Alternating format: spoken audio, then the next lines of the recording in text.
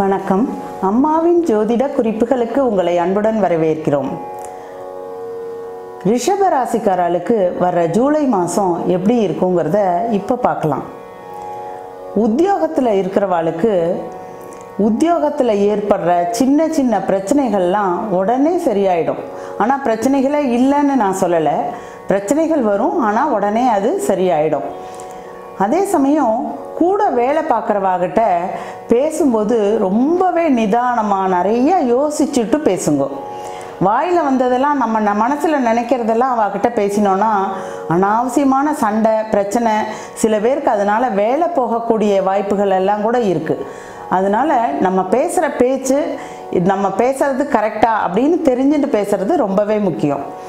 அதே மாதிரி உங்களோட உயர் அதிகாரிகள் மேலே இருக்கிற பாஸ் எல்லாம் பற்றி அவளோட சொந்த லைஃப்பை பற்றிய கமெண்ட்ஸு இதெல்லாம் பற்றி அடுத்தவாகிட்ட சொல்லணுங்கிற அவசியமே இல்லை. உங்களோட சொந்த கருத்துக்களை நீங்கள் உங்கள் மனசுக்குள்ளே வச்சுட்டாலே போகிறோம். அதை போய் அடுத்து நீங்கள் மற்றவாக்கிட்ட சொல்லும் பொழுது அது அந்த உயர் அதிகாரியை போய் அது சேரும், கண்டிப்பாக சேரும். அப்போது உங்களோட வேலைக்கே பாதிப்பு ஏற்படலாம். அதனால் ரொம்ப ஜாக்கிரதையாக பேசுங்க. உங்களோட வேலையை மட்டும் கரெக்டாக பாருங்க. பண பொறுப்பில் இருக்கிறவா பணம் வாங்கிறது கொடுக்கறது வாங்கிறது இந்த மாதிரி ஆஃபீஸில் வேலை பார்க்குறவா அவெல்லாம் ரொம்பவே ஜாகிரதையாக இருக்கணும். அடுத்தவாளை நம்பி ஒரு 2 நிமிஷம் 5 நிமிஷம் இதை பார்த்துட்டு கபோர்டை பார்த்துக்கோங்க அப்படின்னு சொல்லிட்டு கூட போகக்கூடாது. ஏன்னா அந்த சமயம் களவு போகிறது உங்கள் மேலே தான் வரும், அந்த பழியும் உங்கள் மேலே தான் வரும். அதனால் யாரையுமே நம்பி எந்த பொறுப்பையுமே நீங்கள் கொடுக்காமல் இருக்கிறது ரொம்ப முக்கியம். வேலை பார்க்குறவா வேலை சம்பந்தமாக நீங்கள் அலையறதுக்கு அலைச்சல்லாம் ரொம்பவே ஜாஸ்தியாக இருக்கும். ஆனால் அதுக்குண்டான பலன் கிடைக்கும், ஆனால் அலைச்சல் ஜாஸ்தியாக இருக்கும். அதனால் உடம்புல சின்ன சின்ன பிரச்சனைகள் எல்லாம் வரும். இப்போது தொழிலில் போட்டியும் கடுமையாக இருக்கும், பொறாமையும் கடுமையாக இருக்கும். ஆனால் ஓரளவுக்கு திருப்திகரமான லாபம் கிடைக்கும், இல்லைன்னு சொல்ல முடியாது. ஆனால் ஓஹோன்னு சொல்ல முடியாது, ஆனால் ஓரளவுக்கு லாபம் கிடைக்கும்.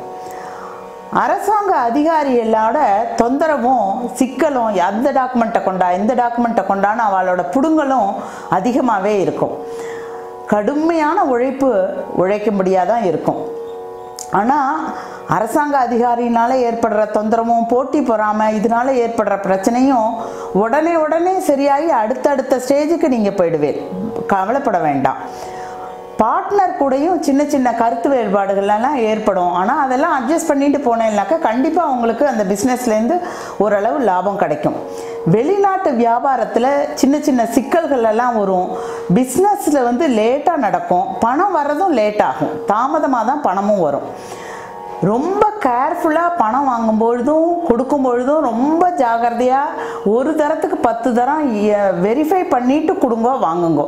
நல்லா எண்ணி பார்த்துட்டு வாங்குங்கோ.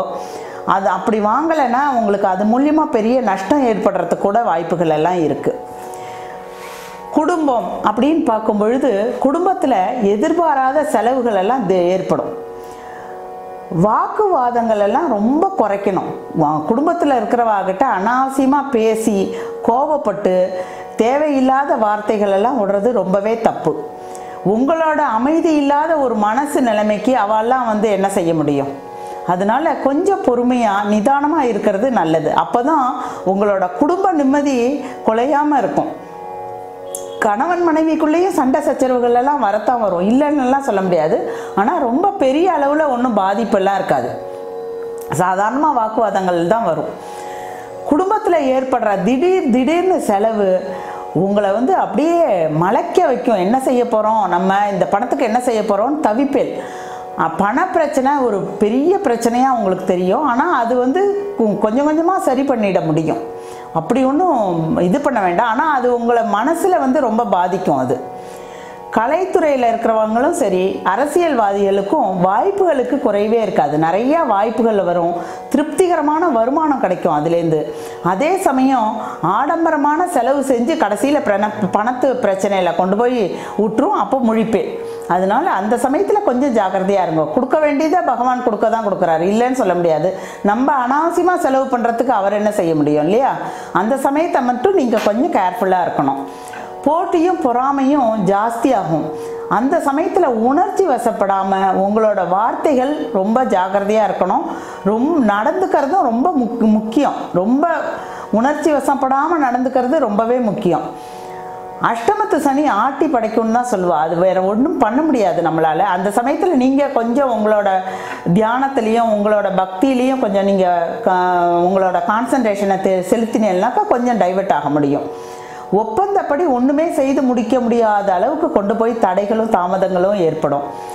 சிலருக்கு வீணான பழிபாவத்துக்கு கூட ஆளாக நேரலாம். யாரோ செஞ்ச பிரச்சனைக்கு நம்ம போய் மாட்டின்னு முழிப்போம். அந்த வழியாக போயிருப்போம், அப்போ அந்த பிரச்சனை நம்ம தலையில் வந்து விழிஞ்சிருக்கும். இதெல்லாம் கொஞ்சம் நம்ம கேர்ஃபுல்லாக தான் நடந்துக்கணும். நம்ம எவ்வளோ கேர்ஃபுல்லாக நடந்துட்டாலும் பகவானோட ஒரு அனுகிரகம் இருந்தால் இதுலேருந்தெல்லாம் நம்மளால் கண்டிப்பாக தப்ப முடியும். படிக்கிற மாணவ மாணவிகள் வந்து கல்வியில் எந்த ஒரு தடங்களும் இருக்காது. ஆனால் என்ன, ராவா பகலாக கண்முழிச்சு படித்தாதான் உங்களுக்கு பலன். மேல் படிப்புக்கான செலவும் அதிகமாக இருக்கும். தேவையில்லாத கவலை பிரச்சனை, அடுத்த வாளோட போய் அடுத்த வாழ பிரச்சனையும் நம்ம தலையில் தூக்கி போட்டுட்டு அதனால படிப்பில் கவனம் இல்லாமல் நம்ம இருக்கிறது தப்பு. அதனால நம்மளோட கவலையையும் ஒத்தி வச்சுட்டு நீங்கள் படிக்கணும். நம்மளுக்கு என்ன இப்போ படிக்கிற வயசில் கவலை இல்லையா? படிப்பில் மட்டும் கவனம் செலுத்துங்கோ, கண்டிப்பாக உங்களால் முன்னுக்கு வர முடியும். ஆரோக்கியம், தனுசு ராசியில் சனியும் கேதுவும் சேர்ந்து இருக்கிறது கண்டிப்பாக அடிக்கடி ஏதாவது ஒரு உடம்பு பிரச்சனையை இருந்துகிட்டே தான் இருக்கும். ஆனால் அதுக்காக ரொம்ப பெரிய அளவில் செலவழித்து விட்டுறோம் அப்படின்னெல்லாம் நான் சொல்லலை. சின்ன சின்னதாக ஏதாவது ஒரு வைத்திய செலவு வந்துட்டே தான் இருக்கும். நீங்கள் அதை சின்ன வைத்தியம் பார்த்தாலே அது குணமாயிடும். வெளி சாப்பாட்டை குறைச்சாலே பாதி வியாதி உங்களுக்கு குணமாயிடும். அதனால வெளியில் சாப்பிட்றத ட்ராவல் பண்ணும்போது என்ன வேணுமோ அதை மட்டும் சாப்பிட்டுக்கோங்க. அனாவசியமாக போகிறது வர்றது அதெல்லாம் வாங்கி சாப்பிட்டிங்கன்னா உங்களோட உடம்பு கண்டிப்பாக பாதிக்கும். உங்களோட ட்ராவல் பண்ணும்போது உங்களோட பொருட்கள் எல்லாம் ரொம்ப ஜாக்கிரதையாக வச்சுக்கோங்க. இந்த மாதம் களவு போகிறதுக்கு உண்டான சாத்தியங்கள்லாம் ரொம்பவே ஜாஸ்தியாக இருக்குது.